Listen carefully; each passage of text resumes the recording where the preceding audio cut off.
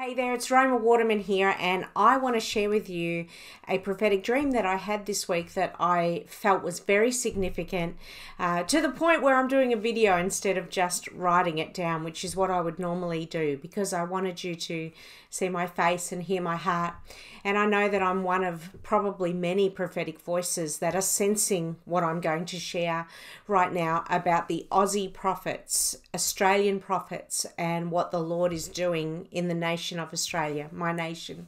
And so I wanted to share this dream with you and just share what I felt the Lord said to me, because it's impacted me very significantly. And I pray that if you have a heart for Australia, if you are an Aussie prophet, if you are a person that is praying about the prophetic voice being released in Australia, then you would be blessed by this. So in the dream, I was in my car, I go to park, and burrowing next to the wheel as I park is a little old wombat. And if you're not familiar with what wombats are, it is an Australian iconic animal, and it was burrowing in the ground next to me. There was a whole bunch of other things that happened in the dream that I won't share today, but this idea and this picture of the wombat was it just weighed on me when I woke up. And so for days I just sat with it, and I began to ask the Lord, what does this mean, and process it. And this is what I felt the Lord shared with me. I've got my notes here that I'm going to read for you, and I felt it was very significant for the prophets and the prophetic voice that's being unleashed in Australia. So when I had this dream, the first thing that happened when I woke is I started to talk to the Lord about it. And he said this to me. He said, the wombat represents the Aussie prophets burrowing and going deep. Many don't see them. They don't make a lot of noise, but they are going deep to dwell. And they are a different breed. And so I was very encouraged by that. And as I continued to pray, I started to do a bit of a study on wombats. And I have to tell you, this has got to be the craziest prophetic word I've ever released. But I'm going to just be faithful and share what the Lord showed me as I was studying wombats. I'm going to look at my notes again. So I started to pray about this, and I actually saw a picture in my mind of a spotlight coming from space and some hands sort of pushing the spotlight on the earth and spinning the earth until it got to Australia and focusing the spotlight onto Australia.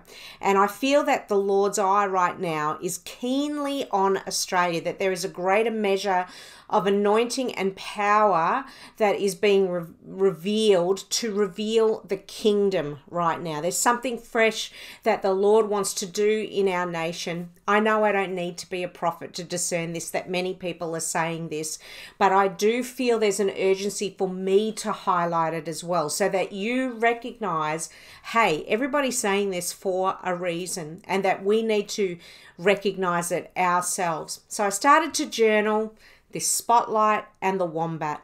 And so I wrote down some of these thoughts of what I studied. Here is a prophetic study on wombats. Number one, they burrow deep. They know how to dig deep. As I wrote that in my journal, the Lord said this to me. He said, the Aussie prophets know how to dig deep to mine the treasures that I have for them.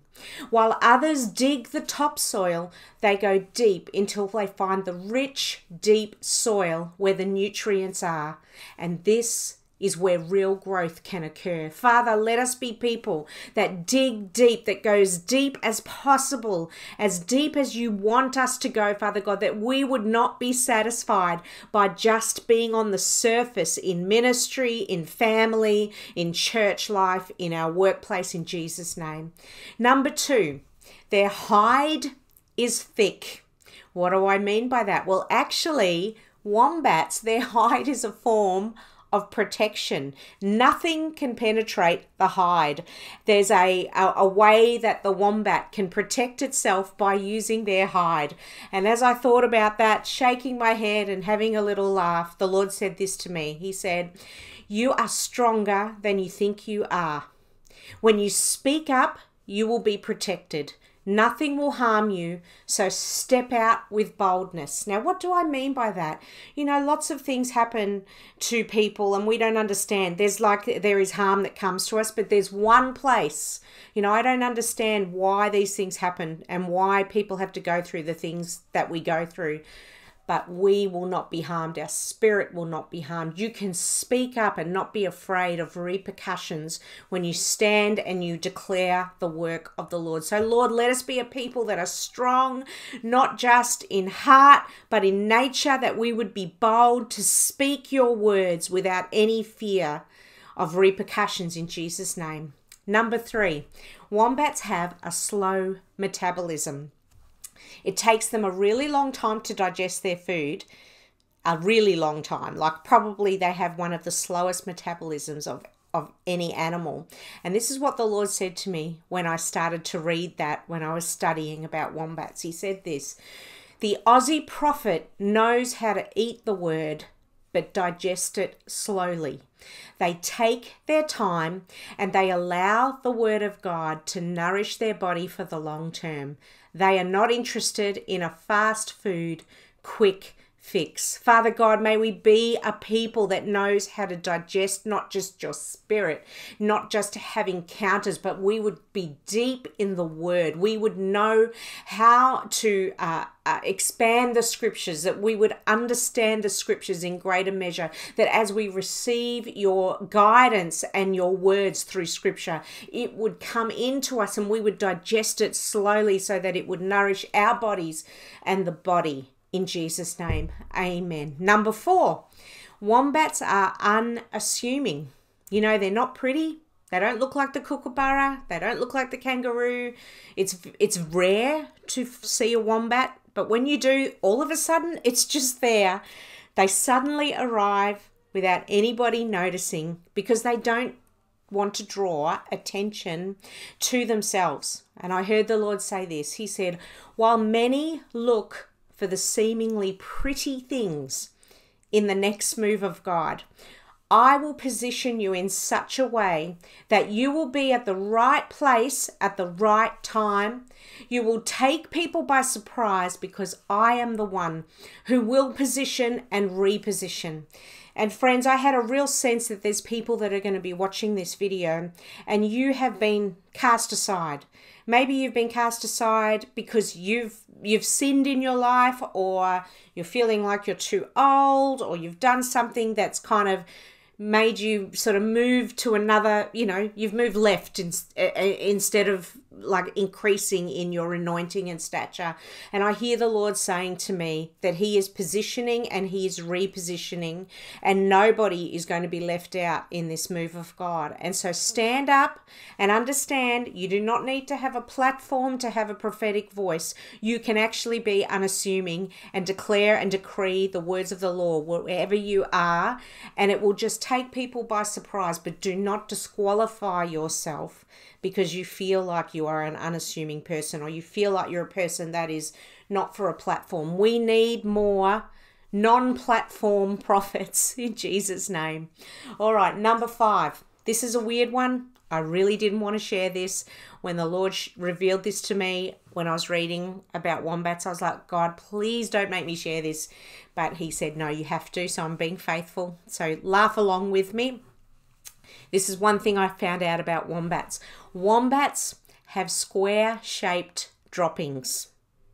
And I just was like, Lord, why are you highlighting this to me? And I heard the Lord shout these words in my spirit. He said, you can't put a square peg in a round hole. And I heard him say it with such authority.